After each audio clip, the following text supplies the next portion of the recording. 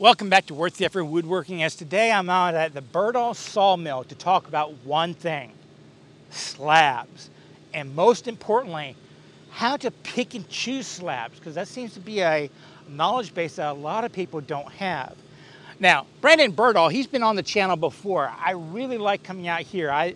My opinion, he's had this place for about 14 years now, and he really is one of those woodworkers running a business and doing it all right. A perfect balance between family, business, and community. And he spends a lot of time building up the knowledge base for local schools, universities, that kind of stuff, and sharing information unbelievably generously.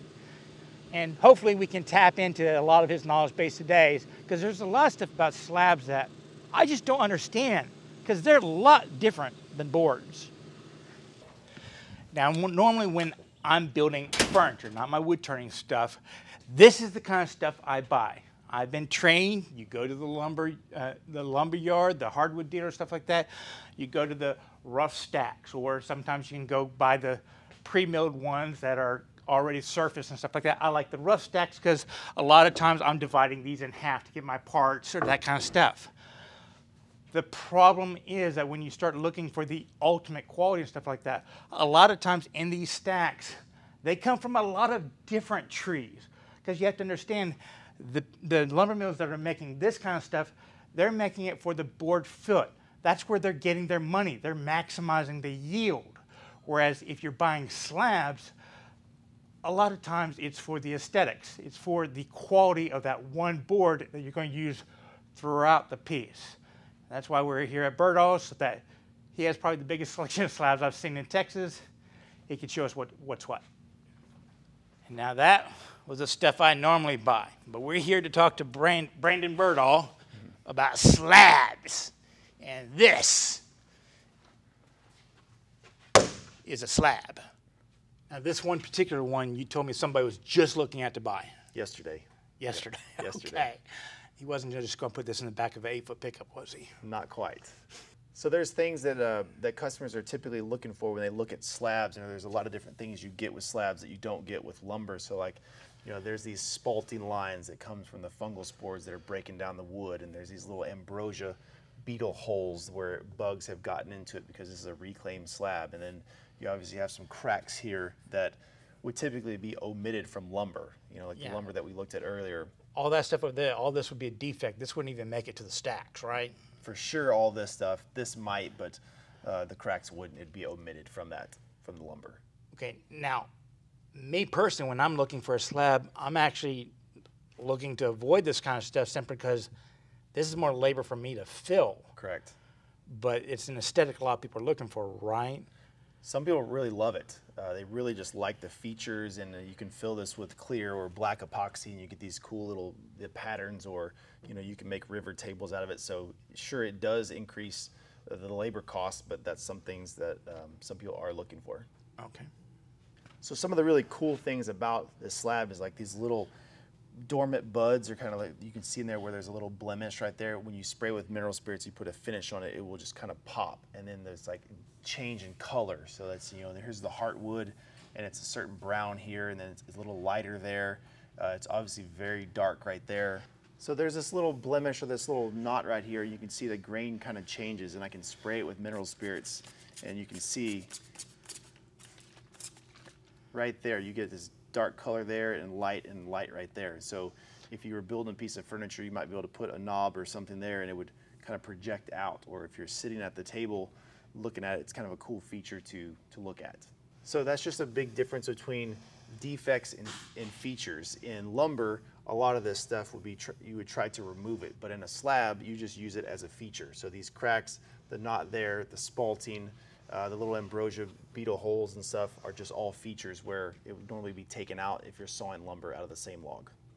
And that's why the high-end furniture makers a lot of times, or sometimes, they start with slabs even though they're only making a panel or a case, because this entire board could all of a sudden become a bunch of drawer fronts, and it's all matched up. You couldn't do that with an individual 6-inch board. You need this much. Yeah, typically the boards are narrow, and you don't get enough boards from the same log to do what you're wanting to do. So you could take a big slab and you could cut panels out of certain sections. You could cut rails and stiles and drawer fronts and all these different things from one slab, and you're kind of picking and choosing what features you want in certain areas. And you could even take a slab like this and resaw it and make lots and lots of veneers so the whole piece would match out of this one slab. And that's typically something that you cannot get if you're buying commercial lumber. So slabs give you options? There are lots of options, yeah. Okay. The problem is I'm an idiot. How do I know I'm not going to waste money on a certain slab? How do I pick out a good slab? Well, typically if you know what your final product's going to be, is it going to be a bar top? Is it going to be a tabletop? Is it going to be, you know, a conference table, dining table? You kind of start with what is the end product going to be, and then you start from there and you work backwards, and you ask yourself, like, is it wide enough? You know, if you need a dining table, if it's only a 28-inch wide slab, probably not going to make a dining table. Okay, well, question. I'm looking at slabs. I want something wide. I can't, there isn't that big an option. We're going to be slipping it or book matching it. Yep. In slabs, are there different things I want to look for if that's the goal? If I know that I'm going to want to glue up two pieces to get a lot wider piece? Sure, so I would look at each individual slab and like put a piece of blue tape or put a straight line on it, like a fake straight line. Show me. So here's an example. These are a book match set that a customer came in the other day, and we're going book match. Yes. You had a thick log. How did we get here? So the book match is two consecutive cut boards out of the same log that you basically saw through and you fold them out, and so it looks like a book. And so this board would just fold over. Okay, so it's not like me. You did. This is book match from the tree, from the log, not just a split board. So that's Correct. how you're getting a thickness, and still be dry, right? Correct. Okay. Yeah, that's slabs. Cool. So we're gonna. I'm giddy people. I like this stuff. Okay. This is a book match set, and the customer wanted a desk, but we didn't have a slab that was that wide, that was this short. So we selected two slabs, and we're gonna cut a straight edge here, cut a straight edge here, and a straight edge here, and we're gonna bring them together. And so you'll have the mirror image in the middle, and then this is gonna be the outside part of the desk where they sit. And so we were able to yield, I think, a 36-inch wide desktop from these two slabs by straight lining them and book matching them together. So that's how you can get a piece that's wide, your desired width out of two pieces if the one is not available. And I'm noticing that these are not completely, you didn't just line these up vertically. It looks like you kind of angled them so that the grain would match top to bottom.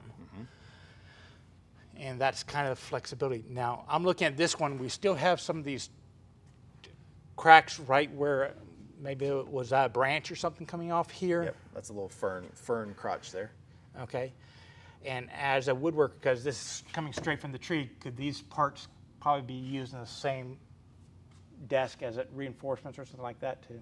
Sure. I mean, they could use as book stops, you know, up above, or a corbel for underneath to support the desk or anything. And so if there are off-fall or drop-offs, even this little slender piece over here, that could be used for the backsplash to cover up, you know, where the reason why I brought that up is because a lot of times when I first look at something like that, I'm always thinking that this is just wasted for me, but I see these people at the furniture shows, they're using this kind of stuff as elements within the same piece, and that's what makes it pop. And that's kind of stuff that I don't think about. I'm just looking at it myself, but I see examples of what the real guys are doing, and that's what looks cool. Yeah. Yeah, people try to utilize all of the material that you can, so it could be even, you know, little, you know, sculptures or bowls. You could turn that into a shallow platter or anything. So, okay, this is obviously a book match set, but in a minute we'll go look at the top that didn't even need to be book matched to get the full width. Okay, now book matching, one thing I do want to point out though, is when I build these kind of tabletops, because I've always gone to the racks to pull out shelves, you know, you glue up those 6-inch, 8-inch boards to make a wide tabletop. Well, if you don't get the grain perfectly aligned, maybe a tree grew this way, a tree grew this way, and then the other one grew that way, light's going to reflect differently, even if the board came from the same tree. So those glue line joints really show up. I mean, it looks something like a Tim Burton striped tabletop, even though it's the same walnut top. Book matching, you don't have any problem like that one, because if it's book matched, that's the way it grew in the tree. No light problems at all. So this is an example of a slab that has a lot of features in it. There's bark inclusions, there's burl, there's figure. There was a big crack here, and if this log would have been sawn into lumber, all of this would have been defected. This wouldn't have been sawn into lumber. Shouldn't have been. This would never have made it through the mill. They would not be making, yeah. But you can just see all of the features that are in this.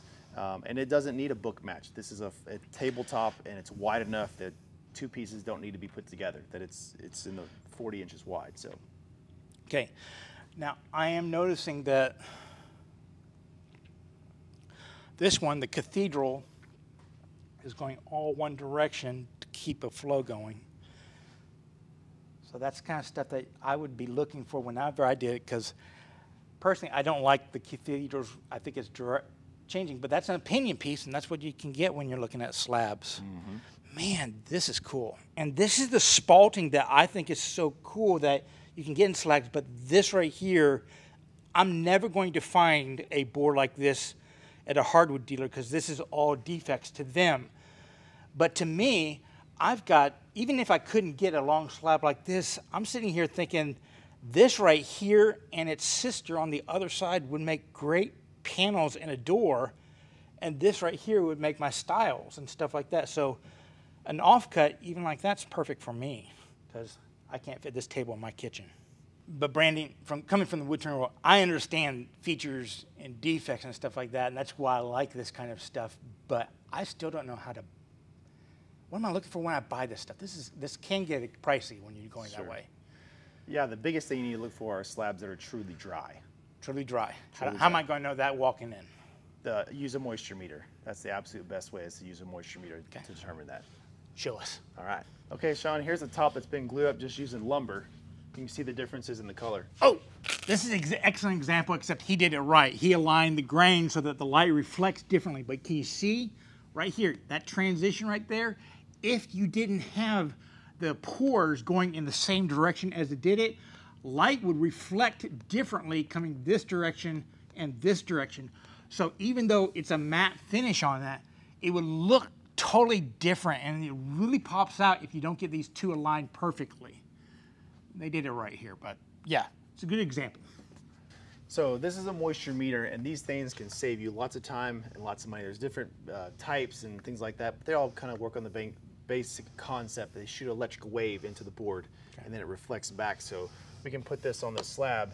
So you can see there, that's reading 5.8%, and it varies a little bit on the density. So there's heartwood there. If we move over, still 5.9, 5.9, 6.2, 4.8. So it's not really 4.8. It's a little higher than that, but this wood is not quite as dense right there. It's spalted, so it took away the density a little bit there, but that's what gives you the cool features. Yeah.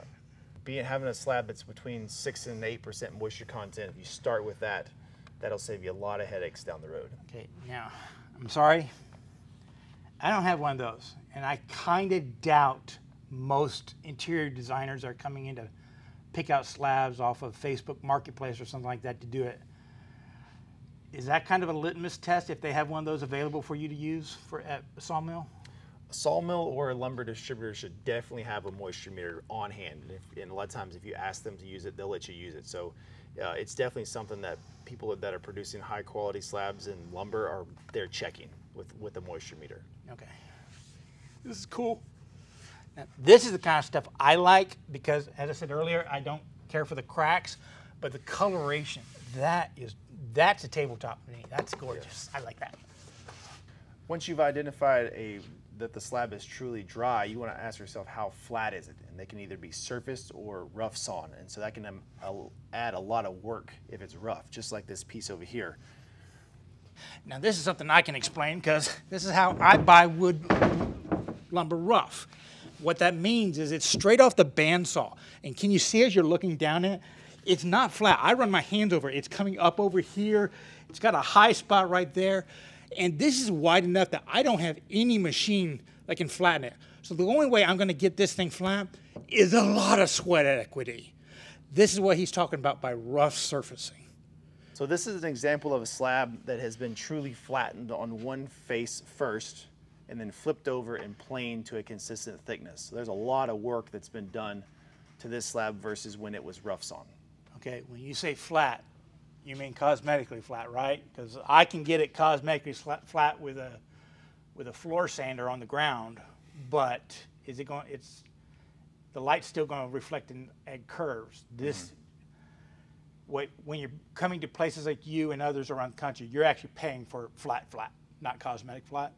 Sure. So this slab was put on a machine that flattens the face to within 30 thousandths of an inch. So however flat you want to better than me. call that. One thing that we're constantly talking to customers about is the application for the certain slab. So there are individual slabs that would make a great wall hanging or a piece of art, but wouldn't make a great table. And so those things have to do with like how hard and how stiff the wood is. Like this piece right here, you know, this would be great to go on the wall because there's some little soft spots and there's some voids in it where it might not make the best side table.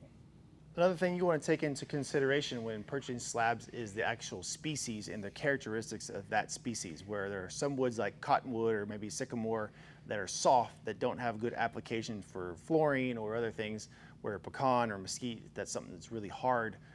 There are better applications for that. Also is stability. So if you have something that's going to be outdoors or in a tough environment like an exterior door, a species like mesquite would be really, really great because it's so stable, where there'd be other species that wouldn't work for that application because there's too much movement there. So that's another thing to ask is what species do you have and how do those species best apply to my application?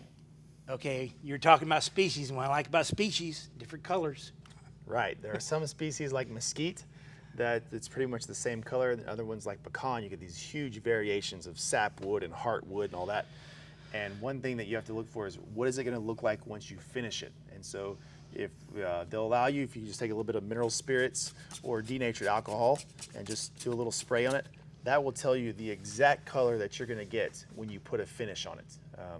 Typically you don't wanna put water on it because you don't wanna introduce moisture, but denatured alcohol or mineral spirits doesn't hurt it at all, and you can see the grain and you can see the true color real well. Okay, I do know over time that color is going to change a little bit. Correct.